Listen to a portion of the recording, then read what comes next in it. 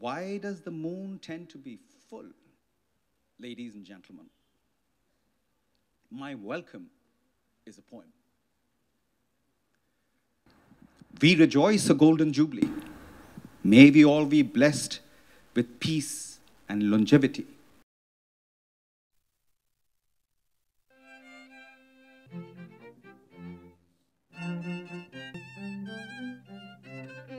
In English? The poem was first read by poet centenary of Irish women's suffrage. Many thanks to you all. Today is a very pleasant day. China is very active in all the areas of the United Nations activity.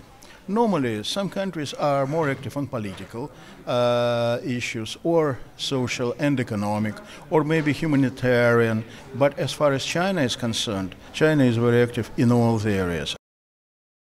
Suffered from the peaks of the mountains. 我们中国的立场就是说，支持联合国。中国是一直恪守联合国协章的基本精神和原则，较好的维护了世界各国人民的利益，尤其是发展中国家的利益。特别在新的形势之下，我们强调以联合国为核心都必须在制定新的规则制度的时候，必须以联合国为中心。应该说得到了国际社会的欢迎。我们发挥的作用是建设性的，是巨大的。